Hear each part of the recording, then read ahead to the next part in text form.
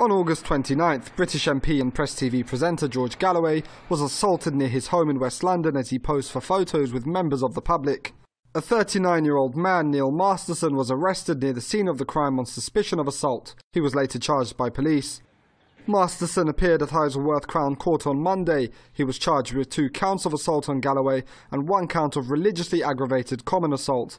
He pled guilty to the assault charges, but not guilty to the charge of religiously aggravated common assault. I think we were all really shocked when we saw the news that George Galloway had been attacked.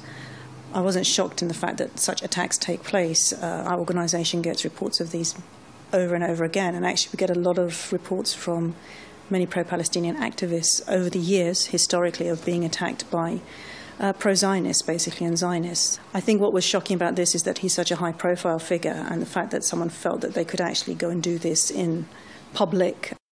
In the week running up to the attack, Masterson had made numerous violent threats to Galloway, in one post threatening to cut his throat. Just days later, he launched his attack close to Galloway's home, making his online posts even more ominous. Advocacy groups say more should be done to combat threats of violence made online, a phenomenon which is growing in the current climate of increasing Islamophobia.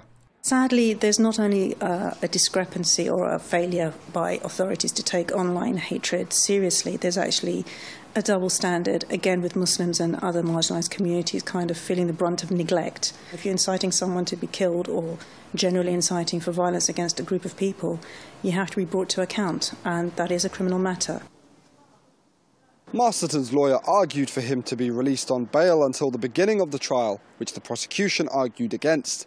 The judge ruled in favour of the prosecution, saying that there was a chance that the defendant, who was in possession of drugs when he was arrested, could attack Mr. Galloway again.